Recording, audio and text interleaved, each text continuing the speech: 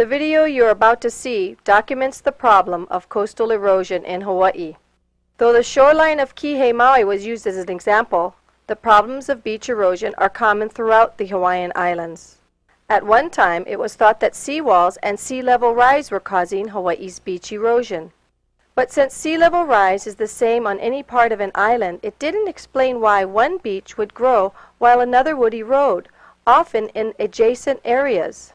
More recently, researchers discovered other sources of beach erosion, man-made factors such as reef destruction, nutrient pollution, and dune gaps cut to prevent flooding of lowland areas.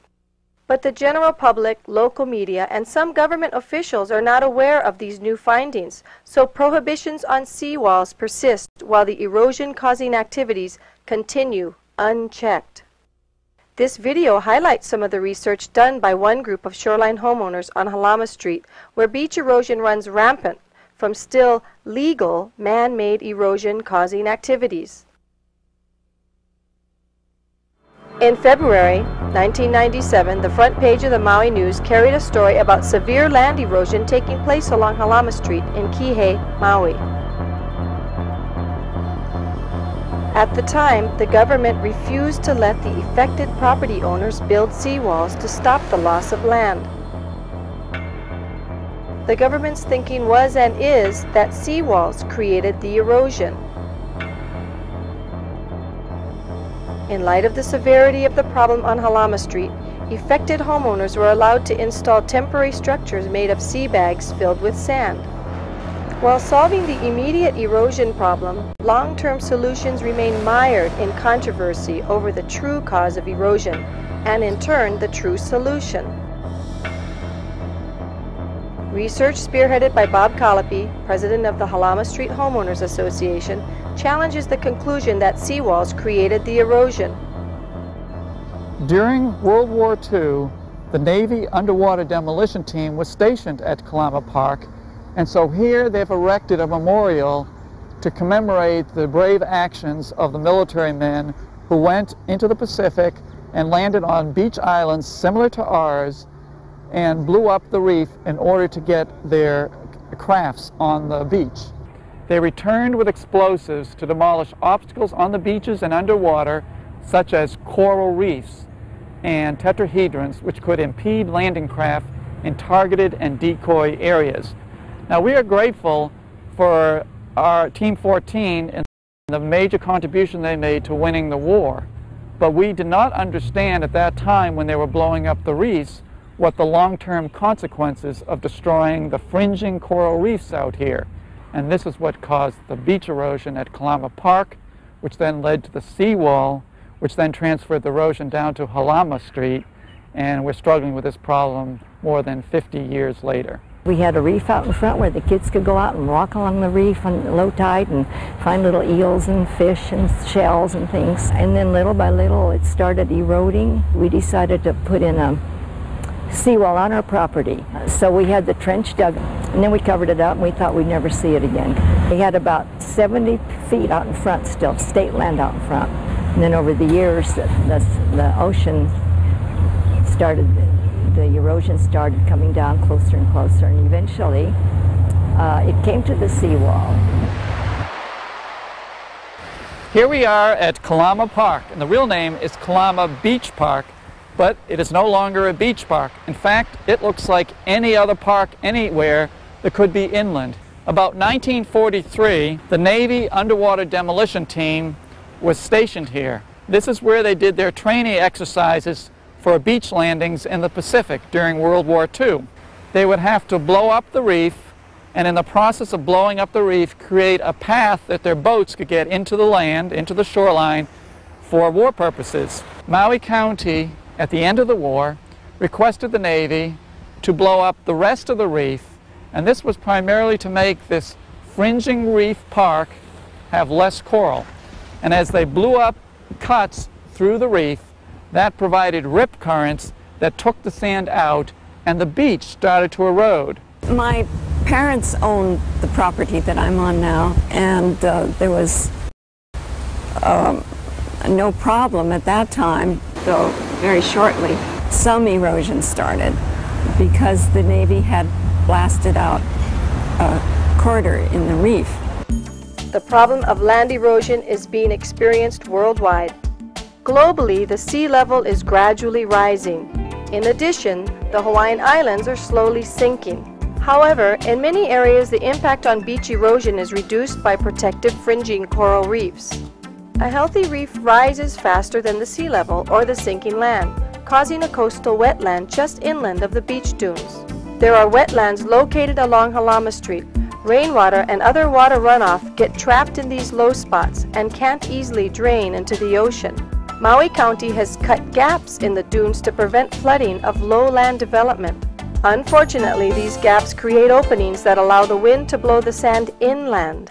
The water in this wetland area is being kept from flowing to the ocean by the wind blowing sand dunes in front of it.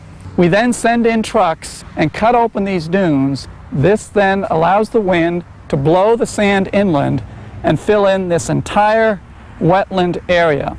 And right here we have almost 5,000 cubic yards of sand that are blown inland through an opening in the dune system cut to allow water to drain from this wetland out into the ocean. The diverted sand fills in the wetlands rather than staying on the beach. This increases the problem of beach erosion. With the loss of sand, the beaches shrink inland away from the fringing reefs. A pocket with poor water circulation is created, becoming a dumping area for the runoff water. This water is rich in fertilizer and soil-enriching nutrients.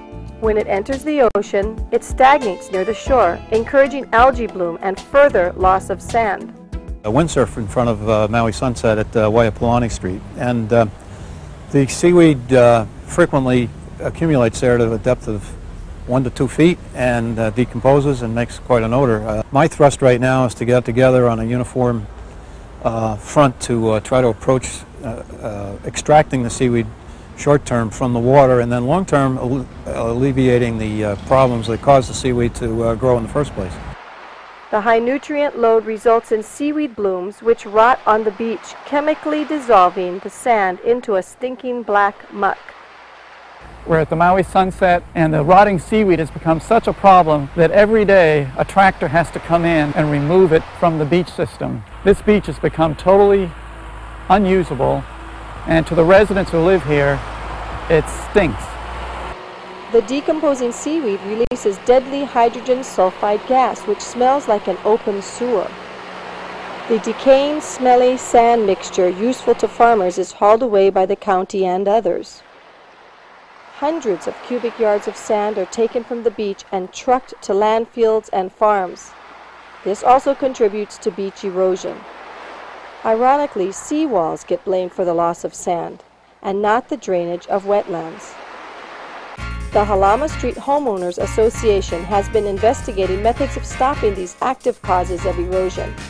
Their goal is to allow the beach and reef to begin healing. Their active website has drawn comments and information from around the world. The result is an understanding of the cause of erosion, additional consequences of the erosion, and a plan to create a long-term solution. These findings, unfortunately, are not in line with the views held by influential advisors to the state regarding the matter of land erosion. At a public meeting held in November 1998, Rob Mullane, who is advising the government on how to deal with the erosion problem, touched upon the approach supported by Professor Chip Fletcher from the University of Hawaii. Professor Fletcher advocates beach retreat, which threatens loss of land, rather than identifying and stopping the causes of erosion. We cannot have beach restoration be a panacea. This is something I said before. We don't have adequate supplies of sand yet. There are some environmental considerations that need to be looked at. So our goal as the Maui Planning Commission, I think, should be to prevent the need for beach restoration by having adequate setbacks, and which are not even addressed in these rules. That's something we're going to have to tackle later. In these rules, they primarily penalize the seawall builders and do not take into consideration that we are the victims of erosion caused by other factors that occurred before the seawalls went up. The Halama Street Homeowners Association is spearheading an effort to make beach restoration a top priority. The time to act is now. The goal is stop diverting the sand from the beach, stop detrimental removal of coral rubble, help the beach restore itself, help create public and private support to restore the coral reef structures, hire coastal engineers to diagnose and solve beach erosion problems in Hawaii. Success is achievable only if state officials, residents, and homeowners can focus on working to reach a common goal. Nature works where everything works together, and when you take out one thing, then the other thing starts to fall apart. You can't, cut off your finger and work for the best. So yes, this is very good, and I applaud your efforts. I hope we all move forward just in this way. For further information, the association can be reached at Halama Street Homeowners Association, P.O. Box 1211, Pu'unene, Hawaii 96784. Or we can also be reached at our website. A restored beach will benefit the entire community. Please join us in the effort to petition public officials who can facilitate the implementation of these changes. The ability to make a difference is within our grasp. The time to act is now.